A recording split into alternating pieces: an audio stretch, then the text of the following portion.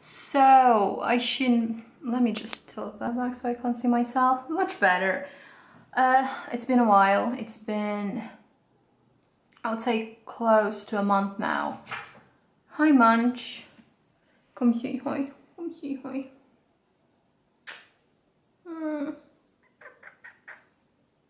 He just loves sitting by me, like by my side when I'm here. Oh, it's so warm. Right, it's been about a month, I think. So I think I already told you about the jobs. Basically, I had 3 jobs, now I have none because the contracts pretty much all ended at the same time, like 2 weeks apart. So I'm at home right now, I have a little more time, but it's been, I don't know, this month has been a bit different for me. I've been trying to get out of my comfort zone a bit more, which I've done, but you know, sometimes that leaves you a bit vulnerable.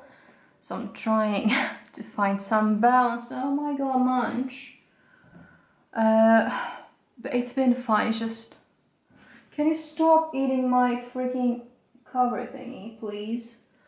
Ah, they're doing it again. He has tassels and just keep.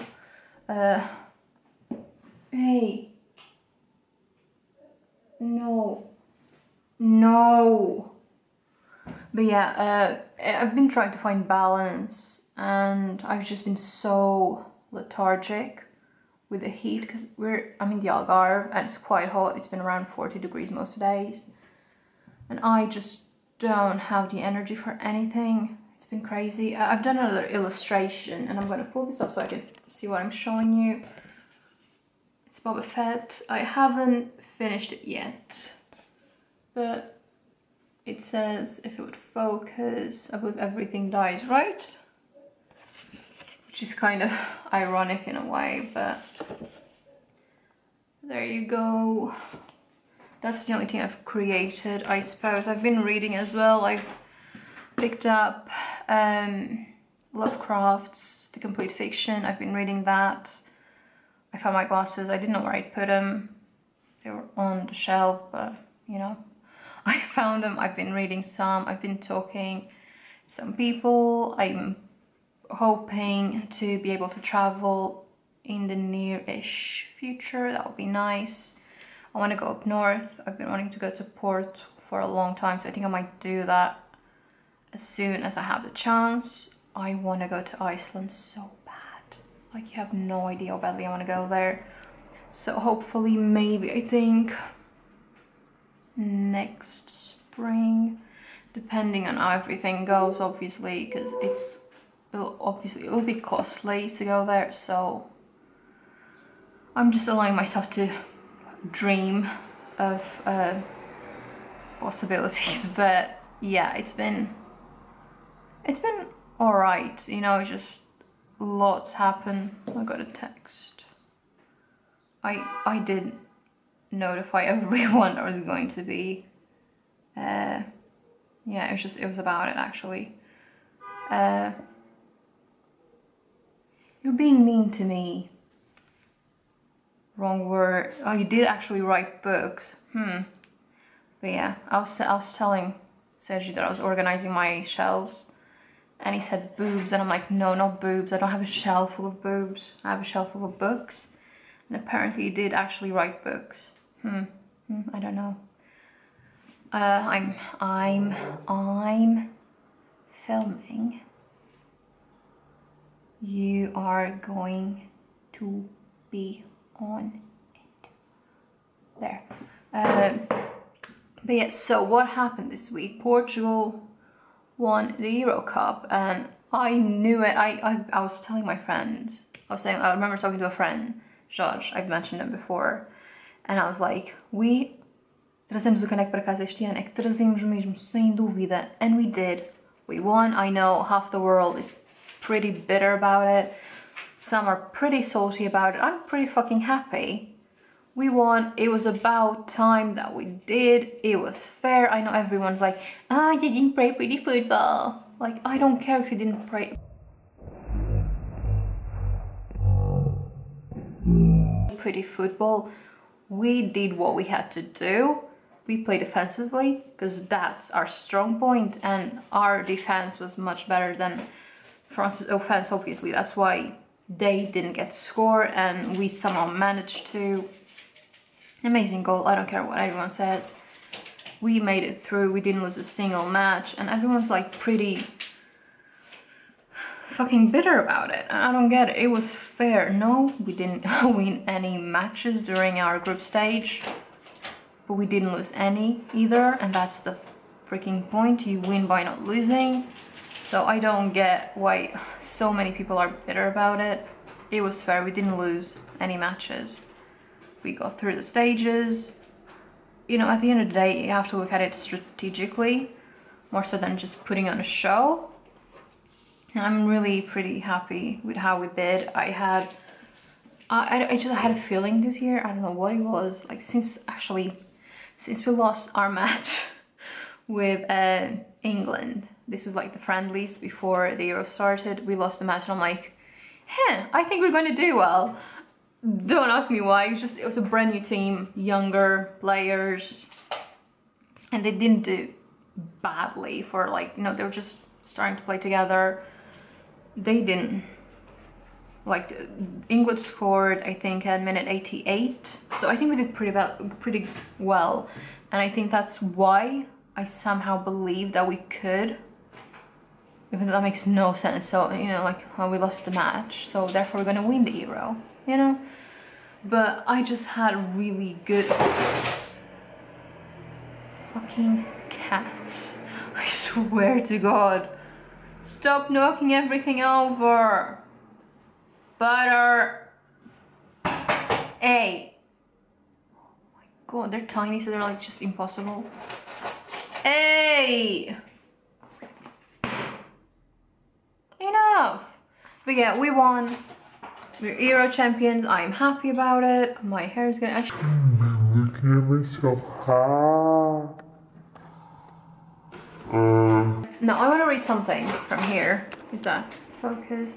This is Mensagem by Fernando Pessoa, and I want to read something because this is all I could think of when we won. And I didn't cry. I had tears in my eyes, definitely, but I didn't cry. It was just so like, those last 10 minutes, right, of the match were the longest 10 minutes of my life. And when I was like, oh, relief. It was just relief. I don't even know. I was happy. I'm still happy. But yeah, I want to read Nevoeiro. Oh, I'm sorry about the noise. Nem rei, nem lei, nem paz, nem guerra. Define como perfil e ser este fulgor baço de terra, que é Portugal a entristecer. Brilho sem luz e sem arder, como que o fogo fato o encerra. Ninguém sabe que coisa quer, ninguém conhece que alma tem, nem o que é mal, nem o que é bem. Que ânsia distante perto chora. Tudo é incerto e derradeiro, tudo é disperso, nada é inteiro. Ó Portugal, és nevoeiro. É hora. E foi hora e Portugal fez-se. Portanto, there. And I think, you know, and just to go along with like football and all that, the last decade has been quite, I'm right on top of you, the last decade has been quite tough for the Portuguese. It really has, financially especially. It's been a huge burden on the society and people are struggling. I've never seen people struggle as much as I do now. Granted that I'm only 26 years old, so I know there's been worse times. But in my life, throughout my life, this is like, and it's finally getting better, slowly getting better, but I've never seen people struggle as much as they did the past 4 or so years. And, you know, football is huge here. Huge. And I'm talking about like, let's say culturally. You know, it is huge. People just, they get into it and they vibrate with it. And, you know, this was... and I want to get to that in a minute, but this was huge for us. It meant a lot. People are happy. It's something to just, you know, get their minds out of everything else that's been going on. And I think more so for the Portuguese communities abroad, because prejudice is very much present in today's society. I know people migrated, you know, people that left. And I saw a comment, my mom saw a comment, she's quite upset by it. And I'm just like, it reflects on him, not on us. But someone, I think it was a French DJ, musician dude, whoever, I don't know his name, I don't care. But he said something along the lines, oh, they should just go back to building houses. Because we do have a lot of construction workers, and quite a few of them, because construction pretty much stopped here with the crisis. They migrated, a lot of them went to France because there was work there, and they just, the construction, they built, are builders. And he said that in a demeaning manner, right? Which I find that, it's not even that it's offensive, it's quite retrograde, it's a retrograde way of thinking, and it's just, it shows a lot about who he is as a person, his character is a reflection of his person, not us as, you know, our people. But I found that, like, this person, this man, don't know his name, you can look it up if you want to, I don't think, I won't bother with that, but I don't think he had a hard day's work in his life. I think these people might have just built the roof over his head, not that he appreciates that, and not that being a construction worker is demeaning. Like, there's no less honor in what there's no less honor in what construction workers do than what he does. It's a job, it's a difficult one, it's hard, it's going to just tear you down. It's very, very, I mean, it wears you out. And they're not appreciated. There's prejudice against them, there's prejudice against us, and it was xenophobic. It was a xenophobic comment, and I have an issue with targeting groups, whatever they may be, you know, xenophobia, sexism, racism. It's wrong, and it's about time we change the way we think and the way we perceive the world. And this guy, like, get your shit together, like, get it straight, because this is not okay. You don't have the right to attempt to degrade an entire country just because you're a sore loser. Be one fair and square, and don't bash hardworking people for trying to make a living. Like, I've lived abroad before, I've lived abroad in the past, and I know how hard it can be. This man probably never had to struggle a day in his life. I know how hard it is to live home. It's your country, it's your home, it's your family, it's your friends, and everything you've ever known, and go into the unknown. It is hard, you're going to struggle. You know what I miss the most? My language.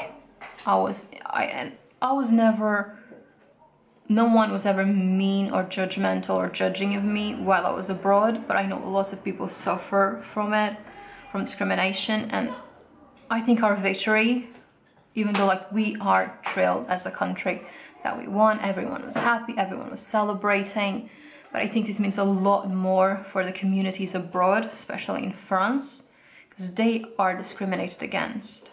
And I think this meant a lot more to them, even more so than it did to us. So it is for them, and I hope it makes their life a little bit more bearable when it comes to discrimination they suffer.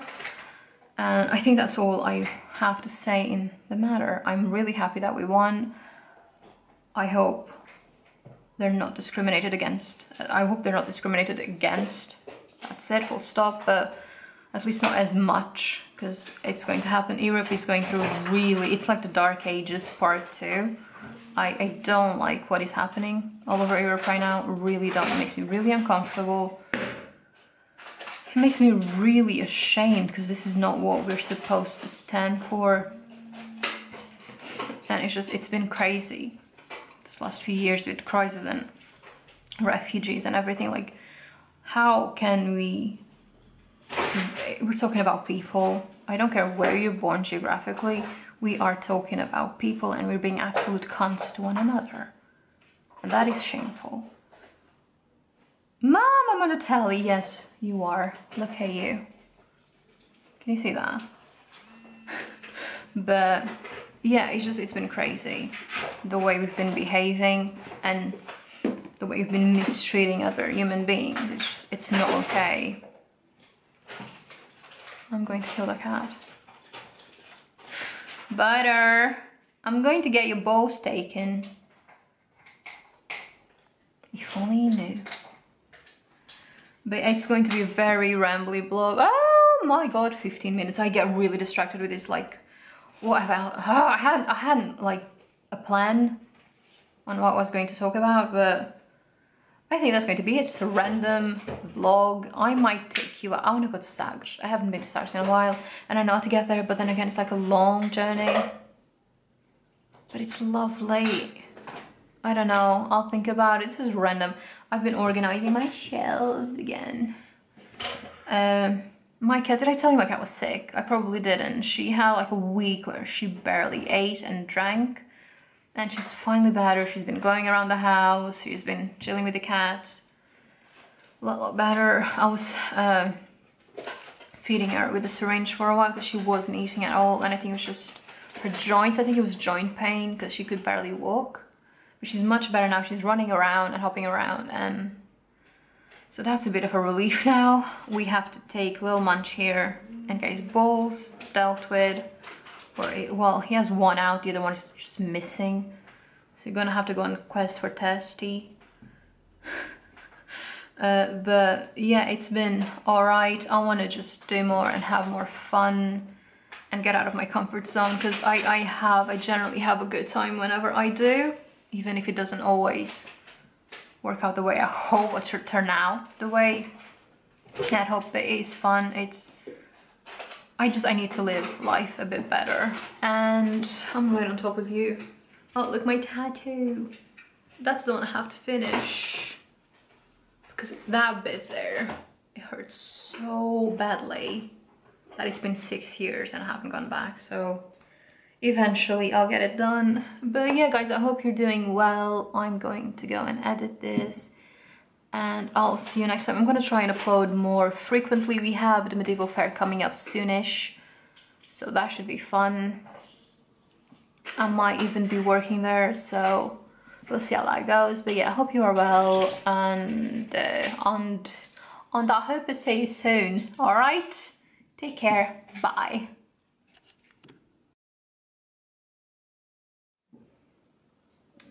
Why am I yellow? Not going to work. I'm yellow. I shouldn't be yellow.